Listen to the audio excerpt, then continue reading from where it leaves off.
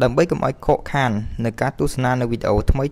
មុនគេរបស់ Channel របស់ខ្ញុំអ្នកទាំងអស់គ្នាគ្រាន់តែធ្វើការចុច Subscribe បន្ទាប់មកចុចនៅលើរូបកណ្ដឹងជាការស្រេចសូមអរគុណ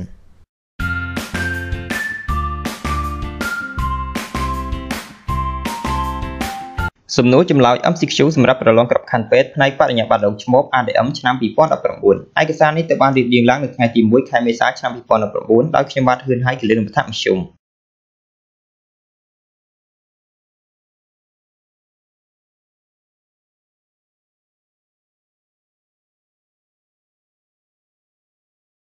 វិញ្ញាសាទី 4 សំណួរទី 1 តើបរិមាណឈាមហូរតាមទ្វារមេឃប៉ុន្មានមីលីលីត្រទើបហៅថាការធ្លាក់ឈាមក្រោយសម្រាល A 100 មីលីលីត្រ B 150 មីលីលីត្រ C 200 មីលីលីត្រ D 500 មីលីលីត្រតើមួយណាដែលជាចម្លើយត្រឹមត្រូវចម្លើយត្រឹមត្រូវនោះគឺ D 500 មីលីលីត្រសំណួរទី 2 តើរយៈពេលប៉ុន្មានថ្ងៃទើបហៅថាការធ្លាក់ឈាមភ្លាមៗក្រោយសម្រាល A 1ថ្ងៃ B 2ថ្ងៃ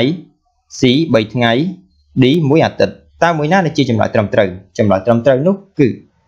A 1ថ្ងៃសំណួរទី 3 តើអ្វីមួយជាមូលហេតុធ្វើឲ្យស្បូនមានកន្ត្រាក់ល្អក្រោយសម្រាល A រហែកទ្វារមាស B រហែកនៅពេលរណេ C សពអំណែកសក់គ្នានឹងកំណត់ឈាម D រហែកមាត់ស្បូនតើមួយណាដែលជាចម្លើយត្រឹមត្រូវចម្លើយត្រឹមត្រូវនោះគឺ C សពអំណែកសក់គ្នានឹងកំណត់ឈាមសំណួរទី 4 តើអាហារអ្វីដែលស្ត្រីទល់លាមកគួរបរិភោគក្រោយសម្រាលកូន A បន្លែផ្លែឈើ B ហូបសាច់ច្រើន C ហូបអាហារសាប D ហូបម្ហូបគោកតើមួយណាជាចម្លើយត្រឹមត្រូវចម្លើយត្រឹមត្រូវនោះគឺ A បន្លែផ្លែឈើសំណួរទី 5 តើនៅពេលណាទើបទារកអាចងូតទឹកបានបន្ទាប់ពីសម្រាល A កើតភ្លាម B 1ម៉ោងក្រោយកើត C 6ទៅ24ម៉ោង D 3ថ្ងៃតើមួយណាដែលជាចម្លើយត្រឹមត្រូវចម្លើយត្រឹមត្រូវនោះគឺ C 6ទៅ24ម៉ោងសំណួរទី 6 តើអ្នកទៅធ្វើដូចម្តេចដើម្បីជួយដល់ស្ត្រីក្រោយពេលសម្រាលដែលពិបាកនោម A ផឹកទឹកឲ្យបានច្រើន B ឲ្យលេបថ្នាំ C ចាក់ទឹកក្តៅអ៊ុនៗលើសរីរាង្គបន្តពូជ D ចាក់សេរ៉ូមតើមួយណាដែលជាចម្លើយត្រឹមត្រូវចម្លើយត្រឹមត្រូវនោះគឺ C ចាក់ទឹកក្តៅអ៊ុនៗលើសរីរាង្គបន្តពូជសំណួរទី 7 តើនៅពេលណាដែលអ្នកត្រូវចាក់វីតាមីន K ឲ្យទារក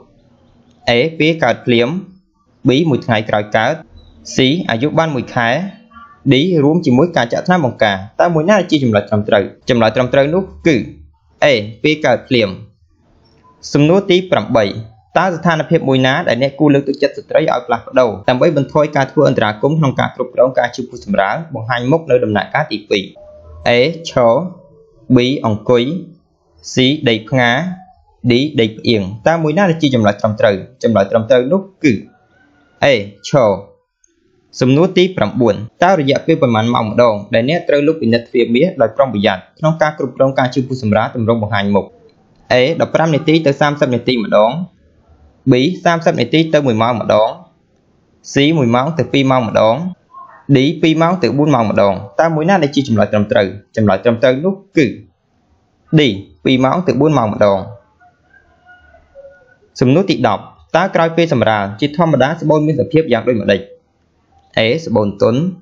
B ស្បូនកាន់តែរីកធំ C ស្បូនរឹងតឹង D ស្បូនទន់រួមតូចតើមួយណាជាចម្លើយត្រឹមត្រូវចម្លើយត្រឹមត្រូវនោះគឺ C ស្បូនរឹងតឹងសំណួរទី 11 តើអ្នកត្រូវឲ្យស្ត្រីនោមរាប់ប៉ុន្មានម៉ោងម្ដងដើម្បីជំនួយក្នុងការសម្រាលឲ្យដំណើរការជាធម្មតា A 1ម៉ោងម្ដង B 2ម៉ោងម្ដង C 3ម៉ោងម្ដង D 4ម៉ោងម្ដងតើមួយណាដែលជាចម្លើយត្រឹមត្រូវចម្លើយត្រឹមត្រូវនោះគឺ B 2ម៉ោងម្ដងសំណួរទី 12 តើរៀងរាល់ប៉ុន្មានម៉ោងម្ដងដែលអ្នកត្រូវកត់ត្រាអំពីចង្វាក់បេះដូងទារកនៅដំណាក់កាលទី 1 A កន្លះម៉ោងម្ដង B 1ម៉ោងកន្លះម្ដង C 2ម៉ោងម្ដង D 2ម៉ោងកន្លះម្ដងតើមួយណាដែលជាចម្លើយត្រឹមត្រូវចម្លើយត្រឹមត្រូវនោះគឺ A កន្លះម៉ោងម្ដងសំណួរទី 13 តើអក្សរ B បញ្ជាក់ពីទឹកភ្លោះមានសភាពយ៉ាងដូចម្ដេចនៅក្នុងការបំពេញប៉ាតូក្រាហ្វ A ទឹកភ្លោះមានសភាពថ្លា B ទឹកភ្លោះមានលាយឈាម C ទឹកភ្លោះមានលាយលាមកព្រៃ D ទឹកភ្លោះមិនទាន់បែកតើមួយណាជាចម្លើយត្រឹមត្រូវចម្លើយត្រឹមត្រូវនោះគឺ B ទឹកភ្លោះមានលាយឈាមសំណួរទី 14 តើអក្សរ C បញ្ជាក់ពីទឹកភ្លោះមានសភាពយ៉ាងដូចម្តេចនៅក្នុងការបំពេញប៉ាតូក្រាហ្វ A ទឹកភ្លោះមានសភាពថ្លា B ទឹកភ្លោះមានលាយឈាម C ទឹកភ្លោះមានលាយលាមកព្រៃ D ទឹកភ្លោះមិនទាន់បែកតើមួយណាដែលជាចម្លើយត្រឹមត្រូវចម្លើយត្រឹមត្រូវនោះគឺ A ទឹកភ្លោះមានសភាពថ្លាសំណួរទី 15 តើអក្សរ M បញ្ជាក់ពីទឹកភ្លោះមានសភាពយ៉ាងដូចម្តេចនៅក្នុងការបំពេញប៉ាតូក្រាហ្វ A ទឹកភ្លោះមានសភាពថ្លា B ទឹកភ្លោះមានលាយឈាម C ទឹកភ្លោះមានលាយលាមកព្រៃ D ទឹកភ្លោះមិនទាន់បែកតើមួយណាដែលជាចម្លើយត្រឹមត្រូវចម្លើយត្រឹមត្រូវនោះគឺ C ទឹកភ្លោះមានលាយលាមកព្រៃសំណួរទី 16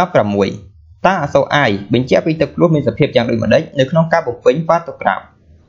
A ទឹកភ្លោះមានសភាពថ្លា B ទឹកភ្លោះមានលាយឈាម C ទឹកភ្លោះមានលាយលាមកព្រៃ D ទឹកភ្លោះមិនទាន់បែកតើមួយណាដែលជាចម្លើយត្រឹមត្រូវចម្លើយត្រឹមត្រូវនោះគឺ D ទឹកភ្លោះមិនទាន់បែកសំណួរទី 17 តើដំណាក់កាលស្ងៀមស្ងាត់មានរយៈពេលប៉ុន្មានដែលអ្នកត្រូវធ្វើការបញ្ជូន A លើសពី 12 ម៉ោង B លើសពី 8 ម៉ោង C លើសពី 6 ម៉ោង D លើសពី 4 ម៉ោងតើមួយណាដែលជាចម្លើយត្រឹមត្រូវចម្លើយត្រឹមត្រូវនោះគឺ B លើសពី 8 ម៉ោងសំណួរទី 18 តើការរបេះនៃស៊ុបជាធម្មតាចាប់ផ្ដើមពីកន្លែងណាមុនគេ A ពីគែមខាងមុខនិងក្រោយ B ពីគែមចំហៀងឆ្វេងស្ដាំ C ពីគែមខាងលើនៃស្បូន D ពីចំណុចកណ្ដាលនៃស្បូនតើមួយណាដែលជាចម្លើយត្រឹមត្រូវចម្លើយត្រឹមត្រូវនោះគឺ D ពីចំណុចកណ្ដាលនៃស្បូនសំណួរទី 19 ហេតុអ្វីបានជាអ្នកត្រូវទប់ស្បូនពីលើពោះនៅពេលទម្លាក់ស៊ុប A ឲ្យមានដំណឹងនិងការពារការពន្លាត់ស្បូន B ការពារការរហែកស្បូន C ការពារការប៉ះទង្គិច D ការពារការធ្លាក់ឈាមតើមួយណាដែលជាចម្លើយត្រឹមត្រូវចម្លើយត្រឹមត្រូវនោះគឺ A ឲ្យមានដំណឹងនិងការពារការពន្លាត់ស្បូនសំណួរទី 20 តើមាត់ស្បូនមានសភាពយ៉ាងដូចម្តេចដែលអាចឲ្យមាត់ស្បូនបើកបានល្អ A ទន់យឺត B ទន់ក្រាស់ C ក្រាស់យឺត D ក្រាស់រឹងតើមួយណាដែលជាចម្លើយត្រឹមត្រូវចម្លើយត្រឹមត្រូវនោះគឺ A ទន់យឺត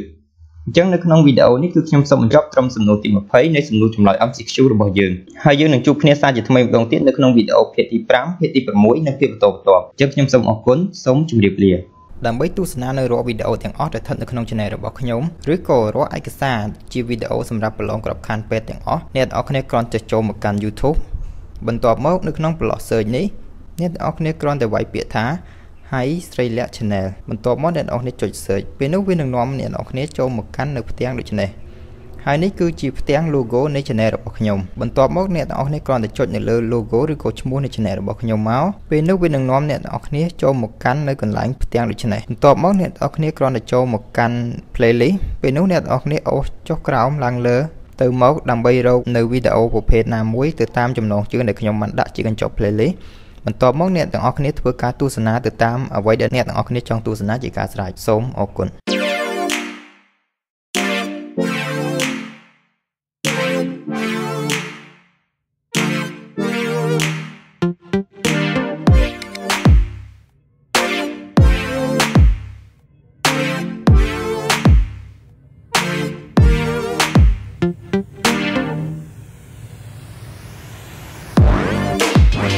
ដើម្បីទទួលបាននូវវីដេអូជាឯកសារសម្រាប់ការប្រឡងក្របខ័ណ្ឌពេទ្យថ្មីមុនគេជារៀងរាល់ថ្ងៃសូមបងប្អូនជានិស្សិតពេទ្យទាំងអស់សូមចុច Subscribe នៃ Channel របស់ខ្ញុំបន្ទាប់មកចុចនៅលើរូបកណ្ដឹងពេលនោះអ្នកនរគ្នានឹងទទួលបាននូវវីដេអូដែលខ្ញុំអាប់ឡូតថ្មីមុនគេជារៀងរាល់ថ្ងៃជាមិនខានសូមអរគុណ